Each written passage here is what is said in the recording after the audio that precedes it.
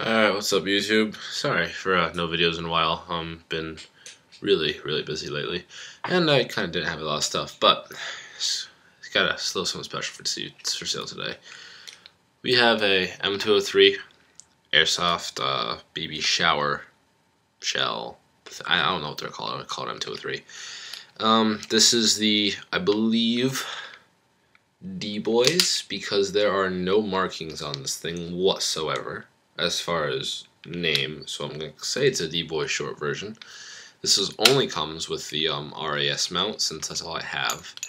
And the beauty of this thing is what it does, it comes with two shells. This one's a bit easier to get out, but I had it pushed in there pretty well.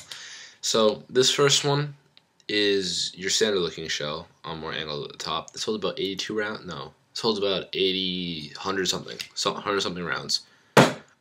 This one depends on the gas you put in it. I've been using green gas and it's on and off a lot of the times. Trying to put CO2 in it and it just completely destroyed. It worked every time. So CO2 works great for this one. This goes really far, adequately loud. I think this is like I think it's just a cool looking model as well. It's very durable too. I might have lent it to one of my friends and he thought it'd be really cool if while, reloading it, he decided to just do this and let the thing drop. He's kind of a douchebag. Anyway, the other one it's going to come with is this newer one. I believe this is a Matrix, or I'm actually not sure. This is a Matrix, we'll call it Matrix.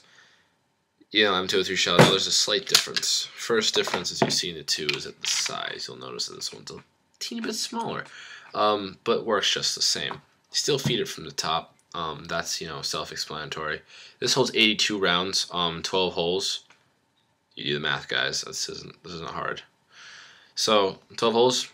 You just put them with BBs in, and these have actually 6.03 barrels in all of them. So all 12 have small 6.03 barrels, which means that actually these ones go really far, really straight, and they're very. I think this is actually. I think it's safe to say this is also about the same size, or not same size. It's the same. It's about just as loud. Either way, they both work great. Actually, up until recently. As you notice it, I can't push this pin in very easily. Now, my friend, who is an airosmith and loves his M203 and, standalone launcher, says this is a very easy fix. At the same time, however, guys, I'm not going to try to fix it because I'm trying to sell it.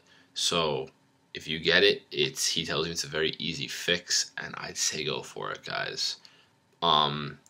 It's not like you're gonna lose it. If you do take it apart, I think this one has ball bearings, maybe. I'm not sure. And just watch out. You should have 12 of those at the end. Both are Moscart.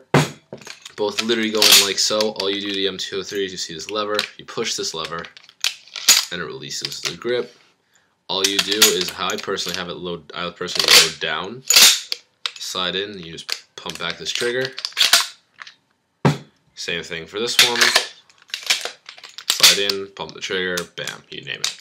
I'm also out of green gas, so I honestly can't test any of these. I'm starting to get away from gas weapons, more gear myself toward not gas weapons, basically. But that's a short video this time. Sorry about that, guys. That's about it, really. Send me offers. For all this stuff, I want about 80 bucks, like at least, because seriously, that shell alone costs 40, and this launcher goes for about 80 itself. So I'm not asking a lot, guys. I'm really not. But Airsoft man 12338, please do not comment with like the price or anything you'll give me. I do business over messages. Thanks a lot. I'd really appreciate it. But thanks a lot, guys, and good luck. I think later.